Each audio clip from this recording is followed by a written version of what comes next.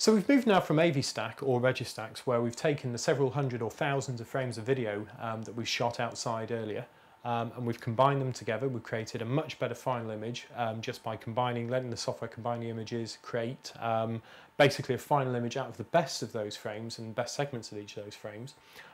We've wavelet sharpened it, which is a function available in both AV-Stack and Registax, which can basically just bring out a lot more detail in the image. What I've now done is save that image as either a TIFF file or any of the file formats you prefer, but TIFF is a good option. Typically, astronomers use the FITS file format, which is a standard for astronomy, or TIFF file format, because you're retaining a lot of the data. It's best not to save your data at the earliest stages in JPEG format, because you end up compressing and losing some of the actual image quality and data itself, because JPEG is a compressed image format.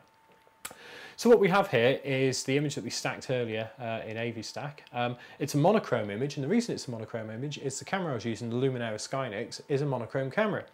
Now you may be thinking, well, the sun's a colourful object, you know, it appears bright yellow or red when it's approaching sunset. That is true, but the frequencies of light that we're typically dealing with here, in this case hydrogen alpha and also you've got calcium K, are monochromatic light sources. The images you may see in the magazines like Astronomy Now will typically be very colourful, so how do we do that? Well, first of all, what I'm going to do is just show you some of the tricks and tips I use to slightly improve upon the image from the outset. So we've got the image here, this is the active region. This was taken at approximately focal length of about f25 to f30 using a modified Coronado PST, as we were discussing in the AV-Stack session.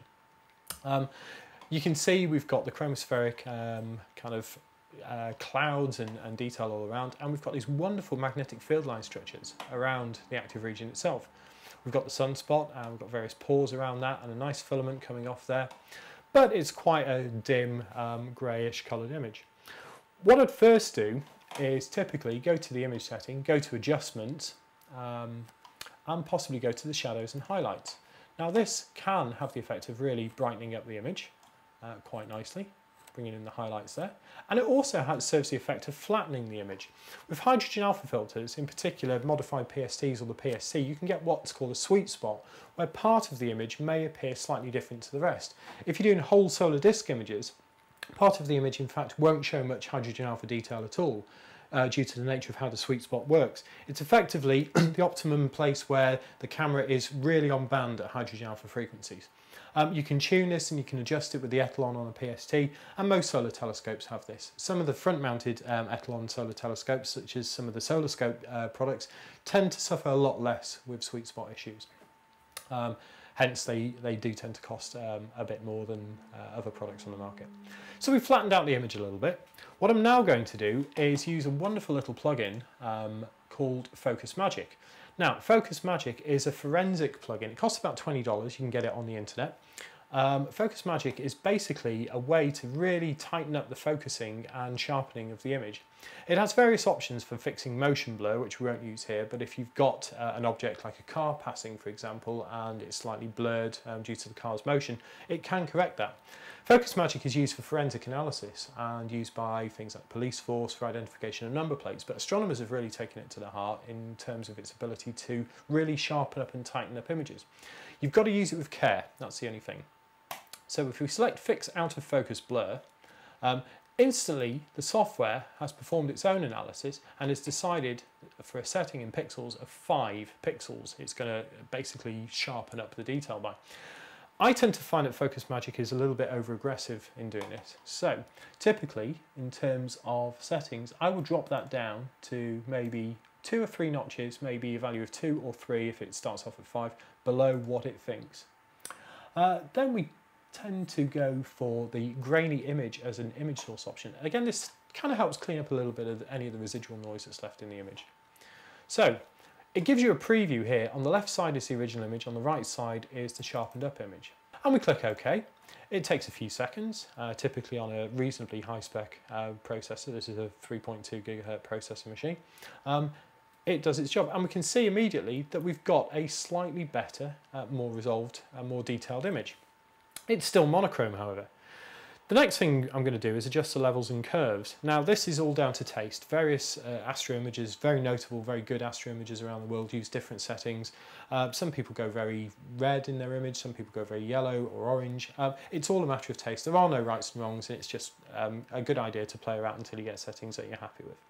So, calling up the levels menu, which is Control L in Photoshop, we can see that we have an RGB colour image. What we can now do is go to each of the individual separate channels, initially the red channel, and we'll adjust the histogram centre point just up a bit, so it gives it a kind of nice reddish pinkish hue. We then go to the green centre point and reduce that down, and now we're getting a kind of purplish image.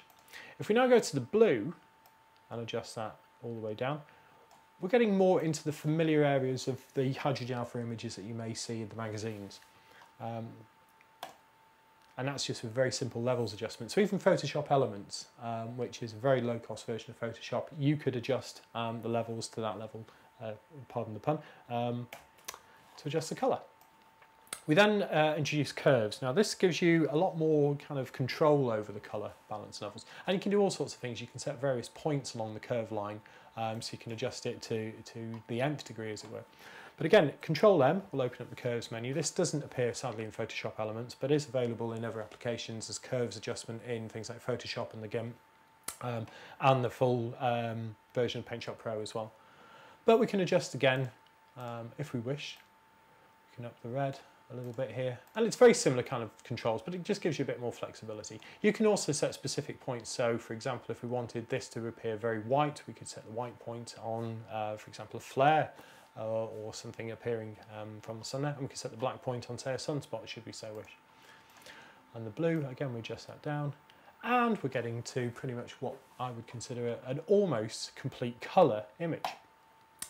In terms of adding any additional detail, well, what we've got here is a filament, which is clearly visible, but it may need a bit of enhancing. So what I can use now is a lasso tool, and I'll set a feather on that. Now the feathering just basically allows you to blend in any changes you make with the surround. It just blends it in and doesn't create a very sharp interface cutoff point. I typically take a bit more time doing this, but what I'm going to do is draw around that filament, like so. And then I'm going to use the levels control, and I'm going to adjust the levels down, making the filament more visible. So you can now see that that filament is far more defined. This in a way is almost like reducing the bandpass of your hydrogen alpha filter. If you start off with a PST at 1 angstrom, or if you're lucky having one like myself where it's down at around about 0.7 to 0.8 angstroms, this can in effect give you the kind of level of detail you might see at even lower bandpasses. So it's kind of cheating, but it's an interesting way to bring out a lot more detail. We can do that again for most of the active region around here. I could just roughly outline the active region. Nothing too detailed. I'd typically take a lot more time to do this. Again, go to the level setting, and you can bring that down. And now our active region stands out and has a lot more contrast against the rest of the surface. One final trick to bring out a bit more detail is if we can use the layers command. Right, if we copy this image, Control A to select the entire image, Control C to copy the image, and then Control V, we effectively paste the image on top of itself. We then create a layer mask for the first layer, which is a function in Photoshop. We select the background image.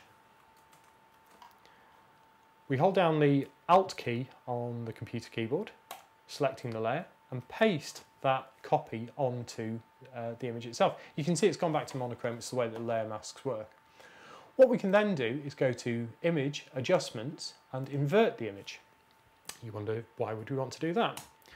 What we can now do, if we adjust the levels up, is bring up the detail as if it were a negative image. Bear with me, because you'll see the end result. If we go now to the filter and select Other and select High Pass, what we're now doing is effectively running a high pass filter over the entire image, and it's bringing out some of the contrast in the lines, specifically around the magnetic regions around the active region itself and some of the chromosphere. If we select that and then go back to our original image, and then we go to the blending mode, typically blending mode's default is normal. If we drop that down to overlay, instantly you get more detail, possibly better colour perception, and hopefully a very nice final image.